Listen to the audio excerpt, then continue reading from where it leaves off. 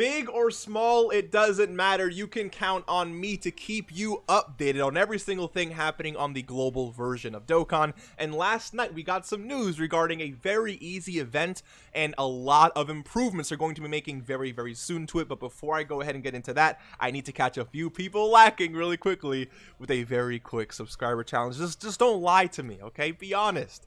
You know where I'm going with this, all right? If you have performed, and you know what, I'm going to give you not a chance. I'm going to be nice here.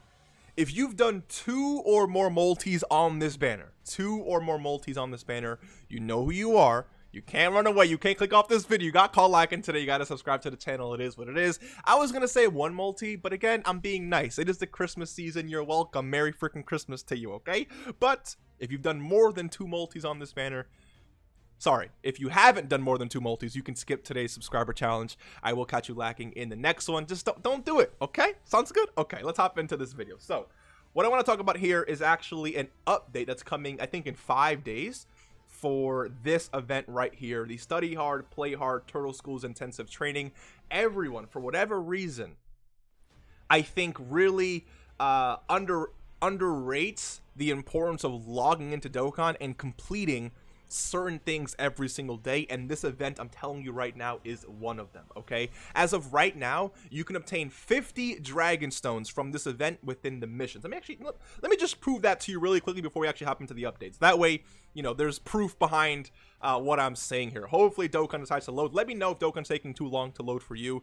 For whatever reason, for me, things are taking a little bit too long. Nothing too crazy, though, but hopefully I don't have to edit, you know, I don't have to edit this out if it's taking too long. But as I was saying, that event currently, if you completed a total of, what, 150 times, it gives you a total of 50 Dragon Stones. And again, that's nothing crazy. That's, you know, 1 multi. But that's 1 free multi that you get for completing a super easy event. And you can't discount all the other rewards as well. Let me go ahead and scroll to this event. So there you go. Okay. Yeah, 14 missions in total. 50 Dragon Stones to obtain, simply doing this event once a day, every single day.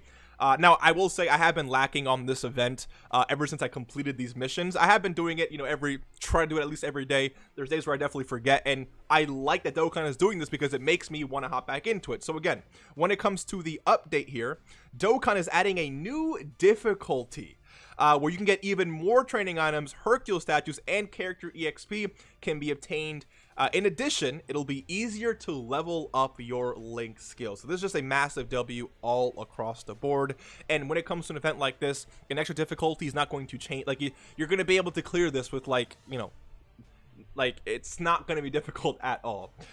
There's also a chance for Launch to appear and replace Roshi as the boss, and I'm going to show you in a second what you actually get if you defeat Launch.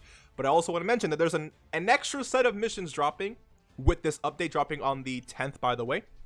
Yeah, so basically 5 days from when I'm recording this, and you get an extra 55 Dragon Stones from those missions. So there's a total of 105 Dragon Stones you can now obtain by clearing this event every single day, on top of getting an increased Link level chance, a lot of character XP, a lot of Hercule statues, and a lot of training items as well. This is a super free-to-play friendly event. If you're, this event dropped on December 3rd last year, right? So it's been around for a year. Before this, there really wasn't an amazing way for new players to hop in and obtain all of this type of stuff. So this, I think, is a massive W, and I can't wait to see how they improve this in the future. Maybe, I don't know, 2 runs per day, 3 runs per day, maybe another difficulty. We'll have to see how that works, right? But if I go over here really quickly and show you this is, you know, there's just more info on the actual event here. But as you guys can see, instead of 10,000 character EXP, you do get now 20,000 character EXP. Definitely a lot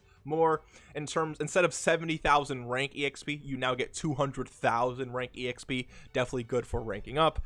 Instead of 70,000 ZENI per clearing the stage, you get 400,000 ZENI per clearing the stage. Again, very, very good. And then here you go. So in Z Hard, there's a chance that Launch will replace Master Roshi, and if you beat her, you get 7.5 mil ZENI and a not a Master Roshi, an Elder Kai. Yeah, I don't know why I said Master Roshi, an Elder Kai there. So this is technically infinite Kais, but not really. because I don't really, I would assume that the chance of getting launched is extremely rare.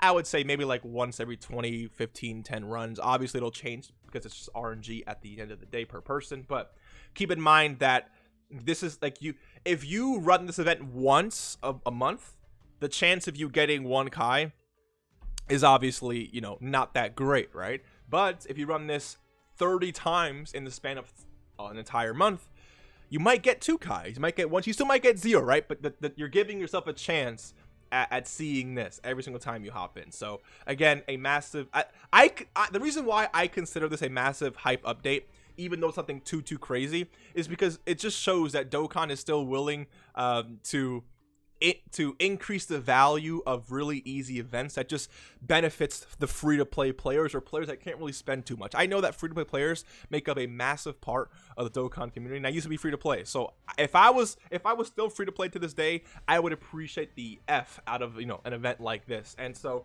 I know many people watching me are also still free to play, and I sympathize, or not sympathize, but I feel that. So to me, this is a big update. I love that Dokkan is still willing to show this event love, that they're not forgetting about it, and means that we could potentially expect more things like this in the future. I love it when Dokkan does things like this, where again makes it easier.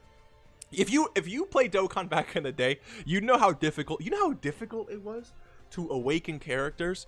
There would be like a moment. So like you start Dokkan, you know, the first month or two were, you know, completely fine, and then like starting like the 9th week, you know, 3rd month, you'd completely run out of these any trading items whatsoever. You have no ZENI, nothing. And over time, Dokkan has just become so much better with providing these resources for newer players. So that's why, again, I think it's super important. Again, not the craziest update for, you know, whales and whatnot, but it's still free to play stones, it's still free trading items, still free ZENI, still free everything. So why not take advantage of it? It's just, there's really no reason to do it. Please make sure you're getting this done every single day, at least until you complete all the missions. But also keep in mind that I think the missions stack. I think I saw that on Twitter. But let's just say, for example, let's just say, back to Dokkan here, right? Let's say you have to complete this event, you know, 300 times. On Twitter, I think I saw Truth mention this or someone else, where after you clear it for the first time after the new update, every run that you did will every run you're still doing to this day, even though you've completed the 150 runs, they're still being counted. So I think that if you've been doing it this entire time, you might be able to actually earn some of those stones immediately instead of having to, again, restart completely from missions. I think that's how it works. Maybe I'm wrong. We'll have to see when it actually drops. Again, I don't really read too much into new things on JP, especially when it comes to updates, because I like to, you know, unless I have to make a video about it, right? But I tend to like to experience things on global Dokkan first. So yeah, hopefully you guys enjoyed this, you know, relatively quick video. Just wanted to go ahead and give you my thoughts and everything you can expect when it comes to this new update for this event. Please stop summoning on this banner, okay? I know it's hype, anniversary units are back, that's cool and all, but last thing you want to do is have no stones for a potentially really hype end of the year. Again, hopefully you enjoyed it, and I will see you in the next one. Take care and peace.